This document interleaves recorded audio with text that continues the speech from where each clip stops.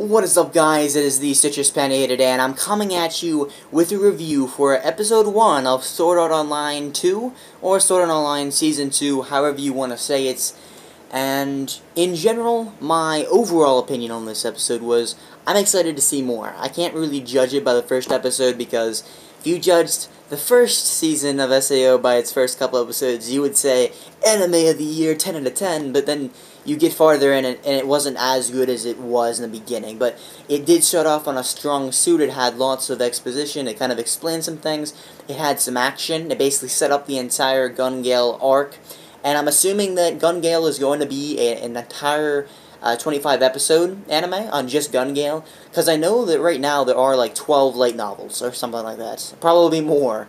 But right now, I think it's just going to be Gun Gale Online. I don't think it's going to be like Ankrat and Alfheim that were, split in one season. I'm not sure if that's going to happen or not, but we'll see. Let's all face it, even if you really liked the first season of SAO, then you know that it wasn't the best. Like, I enjoyed it. I thoroughly enjoyed watching it, and I marathoned that quick. Like, I just did it really quickly. I marathoned it. It's hard to get me to marathon an anime. I sometimes marathon them, depending on how good they are, and I marathon that one just because it really interested me, and I play a lot of MMOs and stuff, so it kind of drew me in. It drew me in. It drawed me in, guys. Let's use some great grammar here. It wasn't the best, and a lot of the things kind of went downhill, especially in the second part of the first season. The first part was pretty good. The second part wasn't as good. And hopefully, this is going to be a good season. I have good hopes for it. And let's start with the animation for it. The animation it's like Sword Art Online. It's good. It's got a lot of stuff backing it up. It's a good studio that does good animation. And even though there wasn't like any action barely at all yet, you can tell it's going to be good. It's Sword Art Online. It had great animation to begin with, and to be honest, they're not going to slack off on that at all.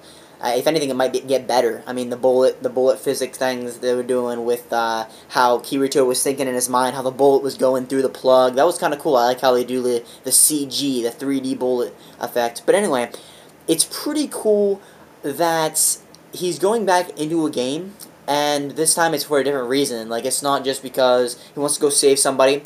It's not because he wants to just go play a game and he gets stuck there.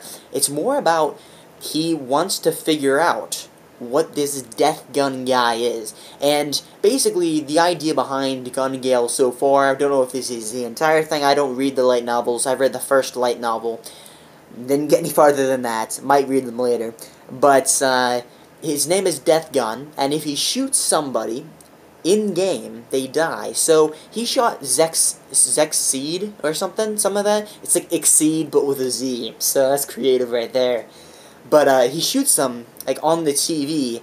I think Death Gun is in Gun Gale Online, and the other guy, Zexseed, is on the TV on some weird MMO stream thing. He shot the TV, and the guy died from a heart attack. So basically, this guy's got a gun that if you shoot them in the game, they die in real life. So it's kind of like the same thing, but they don't die from brain damage, they die from a heart attack, which is different. It's like a Death Note. Yeah, you die from a heart attack. So, Death Gun, Death Note, it's basically the same thing. We got Light Yagami, so we might just refer to Death Gun as Light Yagami at this point on, but anyway, I mean, he is talking about justice and power, so maybe he is Light Yagami, like the second Light Yagami, anybody? Anyway, that's pretty much what happened in this episode, though.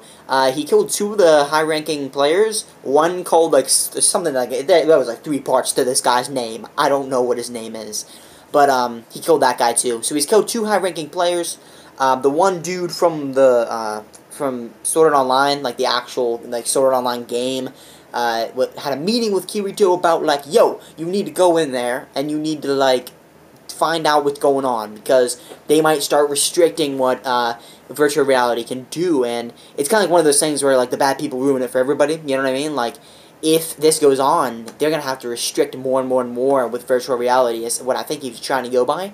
It's kind of like in real life, like, if somebody, like, I don't know, I really can't think of an example, but somebody does something that you weren't supposed to do and then ruins it for everybody, like, you're in the library and the teacher's like, yo, you gotta be quiet, or else you all get detention, and the one kid talks, and then you all get detention. It's kind of like that, except it's virtual reality and it's with people dying.